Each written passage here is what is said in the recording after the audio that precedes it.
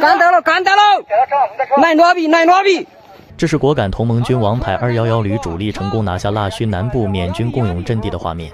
从战后画面，我们也可以看到双方交战十分激烈，甚至有穿绿色军装的同盟军战士倒地牺牲。随后，同盟军211旅从共用方向突破缅军防御，已经突入城区五堡，接近507营缅军基地。而缅军方面从城内出动突击炮和装甲车反击同盟军。五堡周围枪声四起，战况极其焦灼。之前视频我们也介绍过，腊戌是缅北善邦第一大城，人口约80万，不但是缅北交通枢纽，也是缅军东北军区司令部所在地。腊戌城共分12个区，又称12堡，地形呈东北低西南高。由于缅甸连年内战，腊戌是缅军苦心经营50年的堡垒型城市，拥有大型据点近40座，半年来又添建了多处临时据点。而就在不久之前，缅军还在城内演练巷战，因此说同盟军这次战役难度陡然升级。另外，同盟军主力311旅在基本占领弄曼之后，已经包围腊戌以南的象海缅军阵地群，在无人机的炮火持续掩护下，发动多轮进攻。因象海缅军指挥部面积庞大，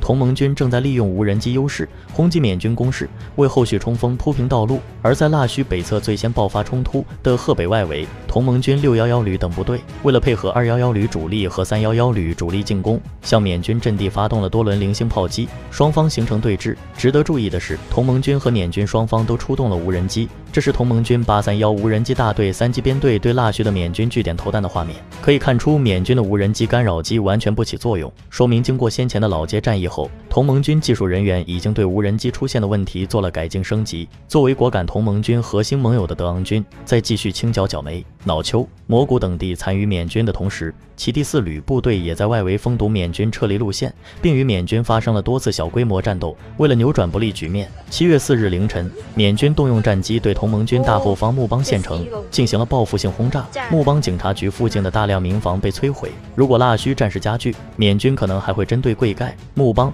老街等城镇进行类似的报复策略。当然，缅北战事中最遭难的还是当地百姓。据报道，腊戌11号街区师范学院后面有炮弹掉落爆炸，造成了3名男性死亡。9号街区3号区有炮弹掉落爆炸，造成了1对母子死亡。腊戌1号街区火箭弹掉落爆炸，造成了1户家庭6人死亡。南榜村炮弹掉落爆炸，造成1名民众死亡。因炮弹掉落爆炸，已经造成了近30间民房损毁，10多人受伤。腊戌持续冲突。7月3日起，腊戌机场的航班已经停飞，客运大巴也均暂时停运。腊戌市进出口也已封闭，因此从木姐至腊戌的数百辆客车和货车都堵在孟定村。腊戌周边的曼北乡1名民众称，大多数人都逃跑了，大部分都选择逃到安全的地方。到新凯寺庙避难至少有200人，到巴瓦 A 寺庙避难的有100多人，剩下的人逃往山里避难。现在村内部分人家是全部逃走了，一个人也不剩下。据悉，曼北乡麦堡、曼浩、泽贡、阔磊、凯森、斑马兰、凯队、曼北部、郭亚卡贡、曼北基等村庄内几乎所有的民众都出逃避难了。一位生在缅北华人用改编的歌词唱出了老百姓的无奈。好烦，生在缅甸好难，好想你当上官，全部停止战乱。好烦，本来吃饭都难，还要把路挖断。好烦，等待和平好难，每天提心吊胆，不知何时开战。好烦，常年兵荒马乱，导致生灵涂炭。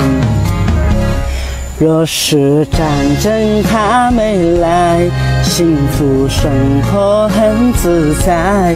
到了晚上的夜生活更是嗨。若是贫穷它没来，飞去国外待一待，奈何口袋里的钱早已不在。